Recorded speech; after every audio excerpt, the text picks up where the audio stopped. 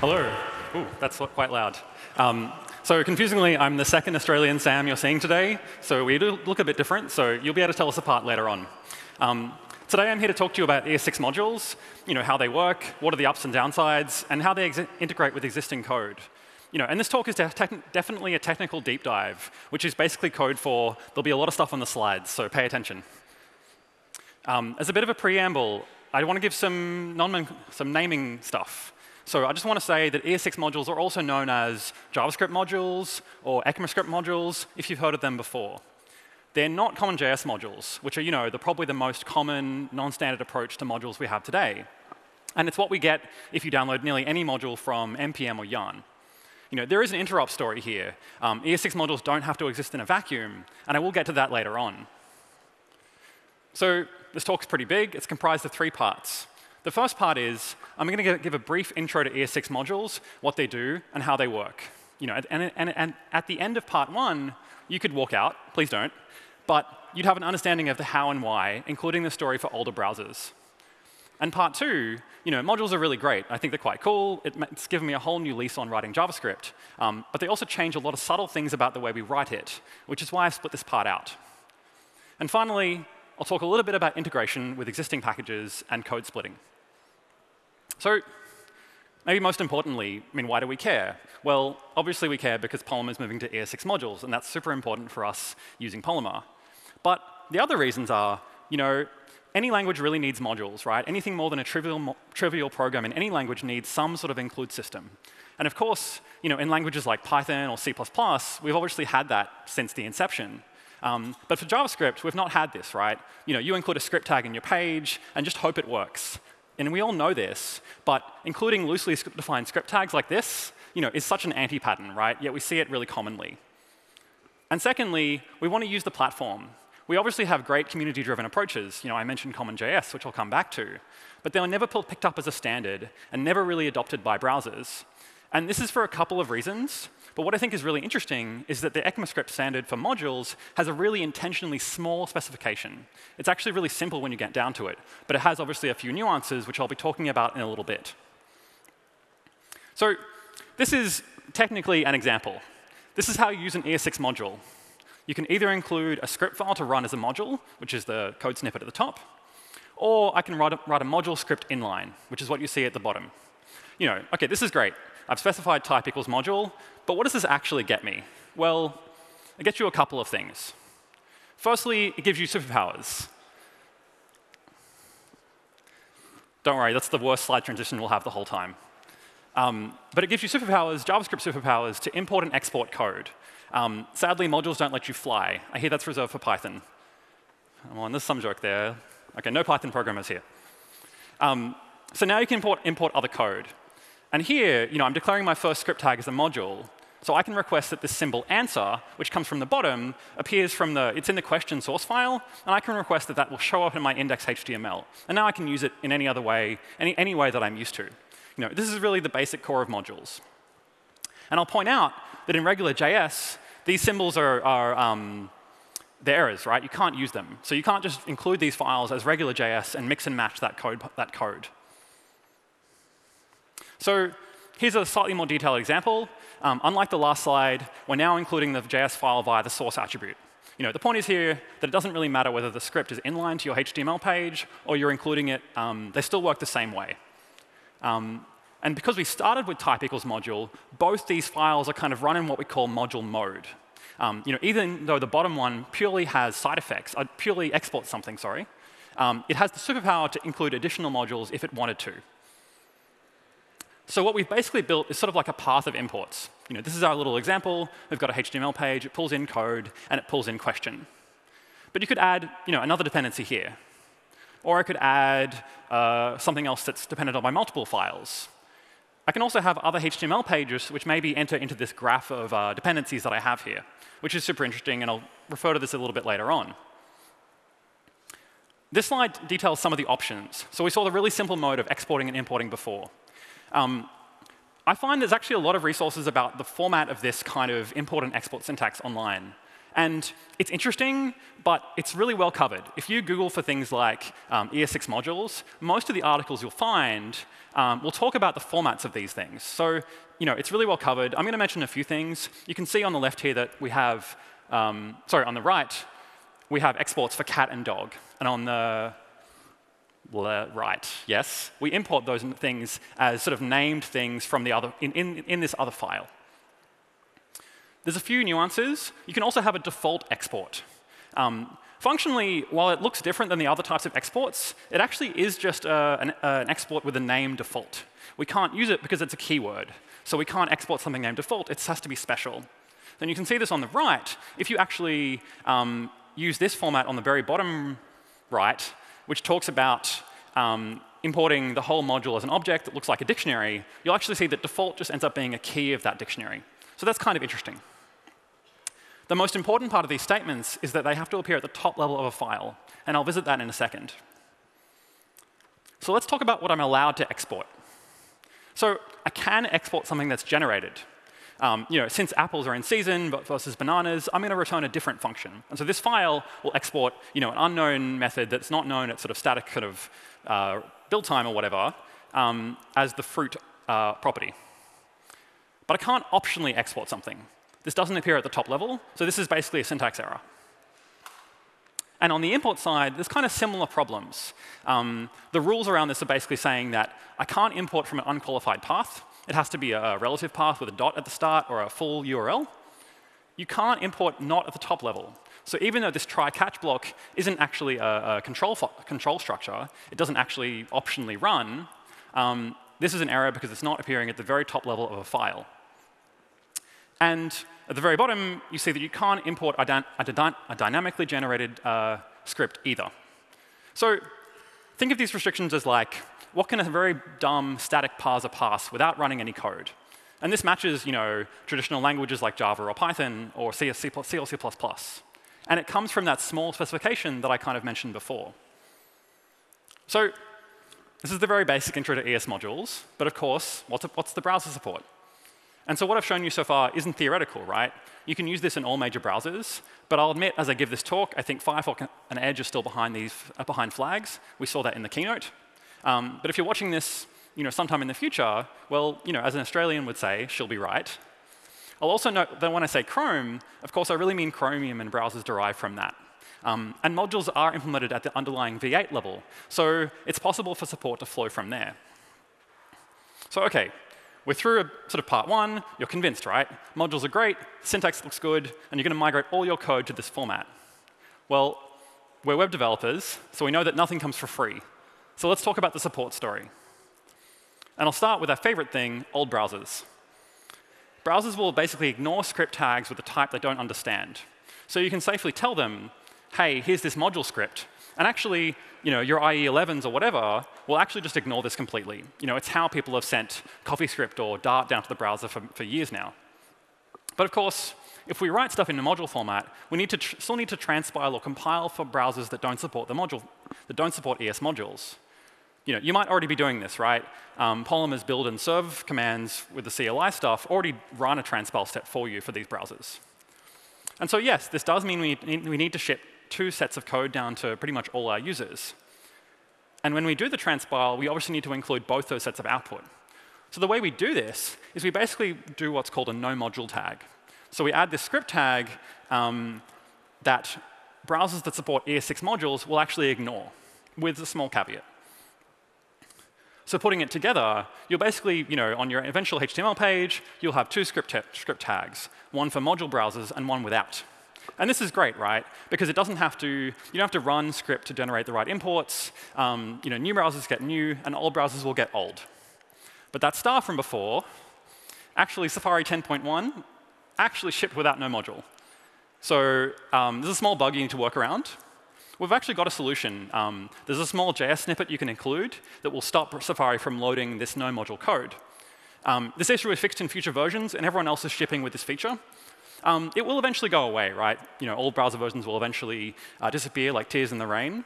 And the biggest cost maybe in the very long term is that users on this very specific version might end up downloading both your bundles of code. So I've mentioned a bunch of stuff. I said, well, you need to transpile, you need to ship 2 code paths, and you need to deal with a fun bug. So why should I even bother with ES6 modules at all? And there's basically 2 really huge compelling reasons. The first is this immediate dev cycle. When you're building modular code and you have a native browser that supports it, you can, if you don't have native browser support, you've got to build or run or whatever to actually see your output. And even if that happens automatically, when you save, it's still a cost. It's still got to run something. Instead, with ES6 modules, you can literally save a file, go to your browser, refresh it, and your code is just done, right? It reads all the stuff in a modern way. The vastly more important thing in my mind, actually, is that it's a high watermark. What this basically means is that ECMAScript modules are a 2017 feature. Literally any browser that supports ECMAScript modules supports a ton of features that you may have been afraid to use, or afraid you had to polyfill, or afraid you had to work around. So if you have a separate serving path, you can quite literally only serve code to these browsers that you can be confident about that's going to work. We get to restart JavaScript development from this point. And here's a table I sort of worked on earlier. This is a kind of a laundry list of features. And you might have been afraid of shipping this or using these. And of course, if you have an ES5 client, you've still got to transpile. You've still got to ship that old code to support those old browsers. But if you're shipping ES6 code in parallel, you can basically drop the polyfills for all these features. You reward users on up-to-date browsers. And to pick on a certain feature, async and await, to transpile this adds a bunch of bloat. They've got to rewrite the code to be a weird generator thing. And for ES6 modules, you can actually safely ship this down for those modern browsers while still supporting that very long tail of browsers that obviously will never get support for this feature. And let me stress one point, right? We don't penalize old browsers for doing this. You're probably already transpiling these features away and including the right runtimes. It's just the idea that for modern browsers, you can ship an entirely new, fast code path that doesn't have to deal with any of that legacy cruft. And OK, so what's the last part of the process? I've mentioned transpiling, but I want to revisit this a little bit. You want to convert ES6 code to ES5 code. And you might already have build tools and infrastructure that does this for you, right? They'll adapt nicely to ES6 modules if you just include them. These include Closure Compiler, which is by Google, of course, and Rollup is a good example of a starting point for something that will get rid of ES6 modules and ship it down to something that's a bit like ES5 for those older clients. And Rollup is basically what I recommend. It's an open source tool that's built entirely for merging ES6 modules together to give you one output ES5 file. And actually to finish that whole process and compile and transpile, you would use Rollup to merge your code, and then, at least for me, I would include something like the Babel plugin to transpile it to the version you're targeting. That's how you can build your ES6 modules down to ES5. And the gold file looks a bit like this. We've all seen something like this probably. But I want to focus on 2 main things. We include the Babel plugin to actually do the transpilation for us, and we tell Rollup to give us an iffy out. And I'll come back to this later. But I have an opinion for simple apps. And for production, I actually suggest using Rollup with this flag and no plugins to ship a single file, even to browsers that support ES6 modules. So this is interesting, right? Like, I'm telling you to use modules, then I'm telling you to roll them up when you actually finally ship this code. So firstly, it's smaller. You don't need to include polyfills, but I covered that before. But there's a few benefits, right? So when you use Rollup or tools like it, even to ship ES6 modules as a single file, you get a bunch of benefits. And one of the big things is called tree shaking.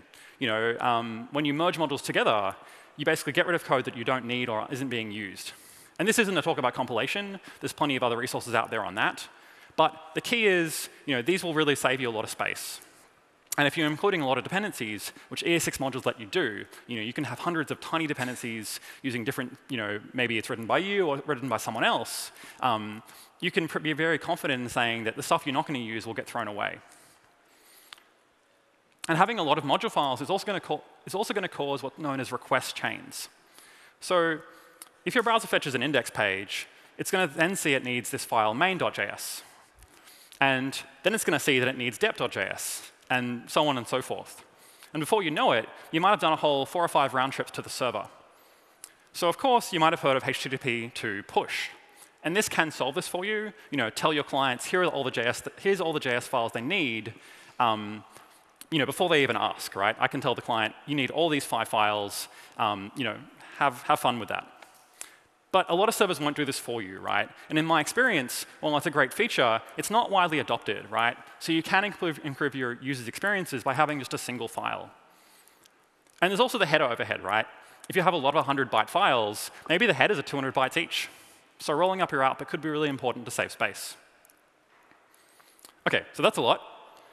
But I want to go into some of the nuances of the way JavaScript changes when you write module code. So module code is always executed in strict mode. Basically, this turns more mistakes into errors, and it prevents some JavaScript anti-patterns that have been possible for a long time. So Mozilla has the best documentation on this, so go look up on MDN.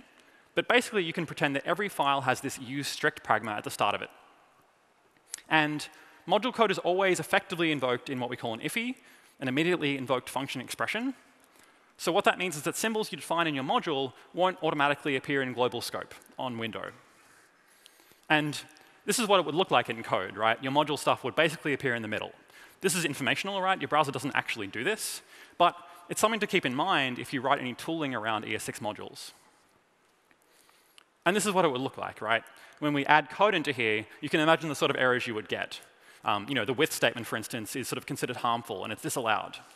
And using this variable q without defining it is also an error. We haven't got a var statement or a let or anything like that. On the other side, you get some benefits, right? This variable x won't pollute the global scope. It won't implicitly create a property on window, which is kind of not usually what you want.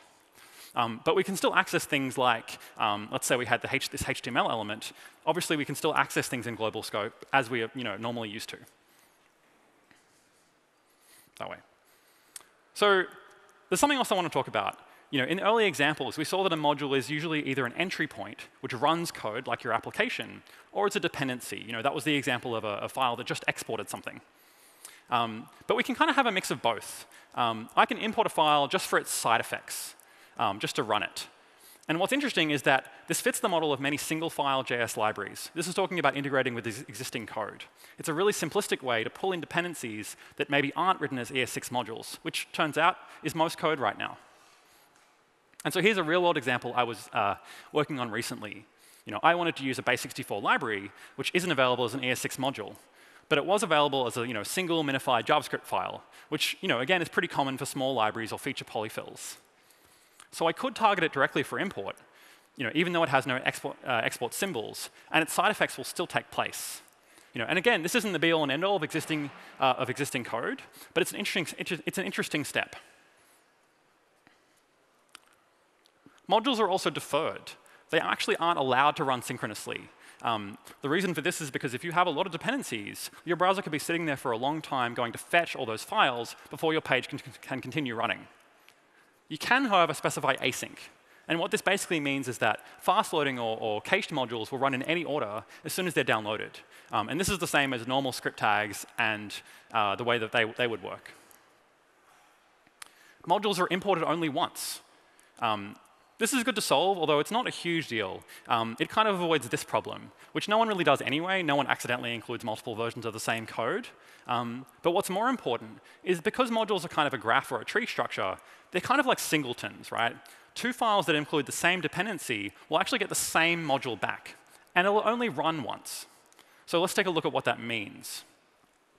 So let's say we bring in this default import from foo.js, even using different paths. These all point to the same file. And no matter how the browser imports that file, because it resolves the URL, the module object will always be equal. In this last case, this is where it would differ. This is a bit of a red herring, but it might be something to watch out for. We know these files are the same, right? We know the query string doesn't matter. But to the browser, it's a different file, right? There's a different URL. So this is going to be a different file. And this is kind of almost a hack to make a module run twice if you want to. Module imports are like functions in that they're hoisted. So this code here, which you see on the right, will actually run fine, right? Exciting method is brought to the top of the file just like this.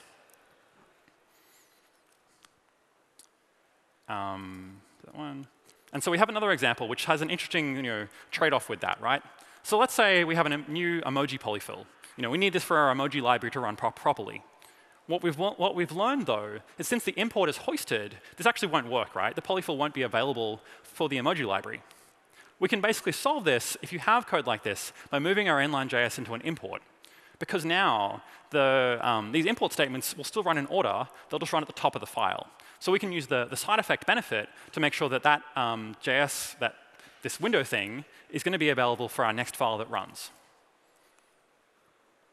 And lastly, which is kind of cool, circular dependencies are actually allowed in JS modules. And this is kind of interesting because it's something that we haven't had in other module systems. They work mostly because of some of the properties I've talked about on the last few slides. The basic rule of thumb for modules that have circular dependencies is to not do any work at the top level. Don't cause side effects, just import and export things. So let's see an example. So I'm going to give you a classical CS exercise. I have a superclass. Let's say it's a vehicle. We want to subclass this, and we want to give each vehicle an ID. Makes sense so far, right? I have a new file, which has a class car. It has an engine, a driver, whatever. It doesn't really matter. But because it inherits from vehicle, it's also going to get an ID. So let's say we want to have a static method on a vehicle that returns a car. This is kind of a Javaism or kind of a basic polymorphism kind of exercise. But you have a builder on a superclass that returns a subclass. And maybe as a user, I treat that as a vehicle. I don't care that it's a car. So we now have a circular dependency, right? Car descends from vehicle, and vehicle itself can return us a new instance of car. And this is actually more or less fine. If I import either of these files, this will work as intended. So this is kind of a good example of where circular references will really help you. But there's one case that would break it. So you might have noticed this static kind of ID property. This is kind of a property of the vehicle singleton, if you can think of it that way. So if we end up using that property inside the car code to maybe say create a test or a default car, well, this is actually going to fail. And you might be able to see why, but let's look at it why. Let's look at it anyway. Because vehicle is effectively hoisted while we're in this kind of crazy scope, and because it's exported inline, ID is not really available yet. So what ends up happening is that this constructor will fail with a reference error. ID effectively is not available to this class yet. There are a few crazy hacks around this, right? And what may actually work out to be possible is maybe there's some interesting patterns that people will work out or realize that will kind of leverage circular dependencies in a very interesting way to do some cool stuff. But for now, doing this sort of thing, actually using the code inline in this file, is the sort of thing that will bite you. OK, so I've talked about a lot of nuances. Let's talk a little bit about integration. And as I mentioned before, ES6 modules don't have to live in a vacuum. So let's talk about the elephant in the room. This is a bit forced, but using the existing ecosystem of Node code. Firstly, there is a simple solution. We've talked about building modules using rollup and how modules obviously are very different. And while modules can help you get rid of the massive script tags, there's some cases when you can just include them anyway, right? And a really good example here is when we just want to include some dependencies for tests. Here I include Mocha and Chai just for things to run my tests. And these just have side effects. And remember that modules are always deferred, right? So I can also defer my script tags because I know that they don't need to run until my module is ready either. But I want to talk about a more concrete solution, what you can actually take away and use in your own projects. What is the story for code you've installed? This code that's inside Node modules. This is stuff, yet again, that's likely in common JS format. It uses require, it uses module.exports. So firstly, I want to focus on this sort of stuff.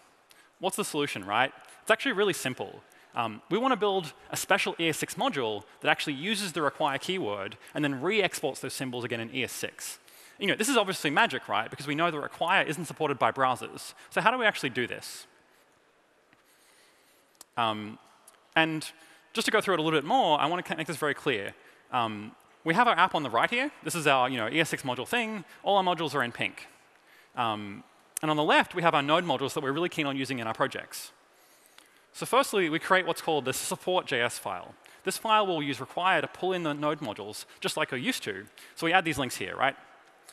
We then use rollup to generate a rolled-up.js file in ES6 module format. And we'll see how in just a second. This file bridges our common JS code to be module code. And because we've now kind of transformed this old stuff into module code, we can now depend on it wherever, right? In this case, I'm pulling in left pad, which I'm sure is very important, and I'm not judging, right? I really want you to remember this left-right split. It's really the best way to split up our dependencies, especially with this wealth of code we've had over the years. Yes, we're introducing a compile step, but it's really just for the stuff on the left, right? It's not really a huge burden. It only happens when we change our dependencies, which we presume is not going to be that often. So I've talked about the support file, but what does it actually look like? We can just require code in this file as normal. Of course, a reminder, we can't really ship this. It doesn't really work. But I immediately then re-export them as ES6 modules. So this indicates to rollup that these are the things we're interested in. And as you see in the example, we might only care about one subsymbol as well, and that's fine. So this is a sample gulp file, but there's really two important parts here. What we want to do is we want to tell rollup about the common.js plugin. And this basically allows rollup to go and read those old style formats, and in its build process, it will output you a file that understands them. We also want to re-export as an ES6 module. So this is the example I was kind of talking about before, right? We want to use rollup with its config and say, well, I don't want an IFI. I don't want the final output. I want something in the middle. So what it generates is something that looks like this, right? It looks like a normal ES6 module that we can depend on, with all the require statements eaten up and taken away. So this is now just another dependency in our graph of modules that I can depend on either in prod or dev. There's one other case I want to cover, which is kind of like an anti-pattern. ES6 modules don't allow dynamic imports and exports. And so unsurprisingly, most of the tooling around that doesn't allow it either. So even though we're using the common.js plugin for rollup, right now, rollup will complain horribly at this, right? It's a conditional it has to evaluate to decide what to include in this output. So it basically returns a file that just has this error in it.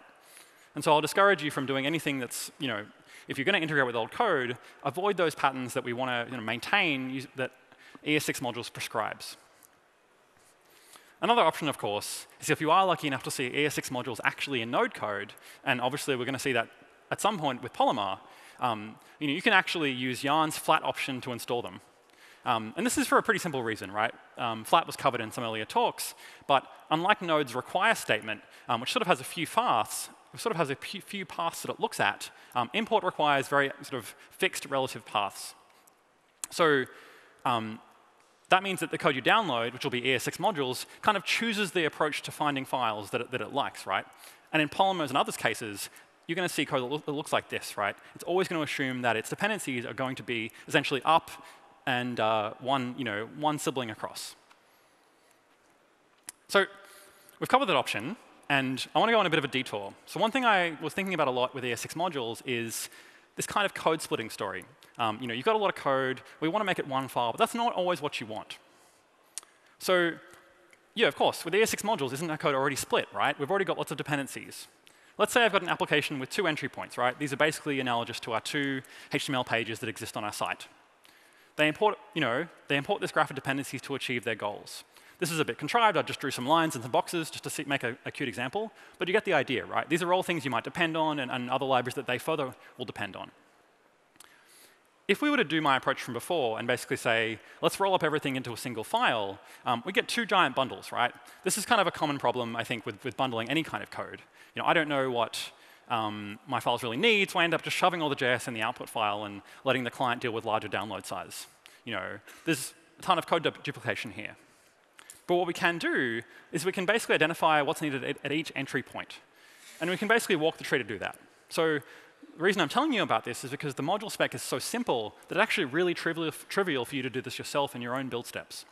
We mark these with colors, and now we can see almost implicitly what are the different kind of bundles we need, right? Initially, we basically want to include the code for entry 1 and entry 2. Those parts are really obvious, right? We know that those files are only needed by those 2 entry points, so we can roll them up together. But what do we do with the rest, right? I mean, if they were HTML imports, we could actually just group them all together and send them down as one big chunk. And that's great, right? It's a block of shared stuff that both sides can import. But with ES6 modules, and I am admittedly simplifying a little bit, we can't really do that because of this. Because the 2 modules might export the same property name, we can't at least naively roll them up together, right? One module can't export the same symbol name twice. And so our entry points might use these methods in different ways. And you can rewrite them. I'm sort of alluding to the art. This is a simple option. And something like Webpack will actually do this. But to think about a simple process, what we want to do is we actually want to create different entry points into these two bundles, right? The left is D, and the left is effectively E, right? The F is a byproduct of E. So this is the minimum amount of code splitting you need to do to basically serve these two entry points. And you can imagine, as you get more and more code and more dependencies, this graph might get more complicated.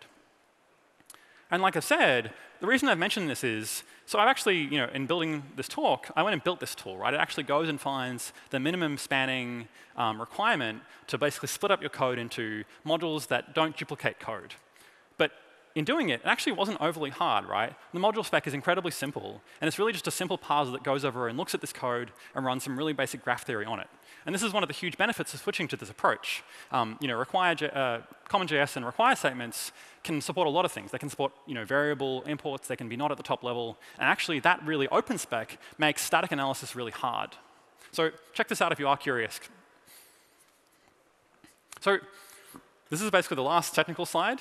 It's also worth mentioning dynamic import. And I know this was mentioned for Webpack as well, because they use it as their boundary for splitting code. But I want to talk about the function. It's not really available yet. Browsers are still building it now. But it is coming soon. It looks a bit like this.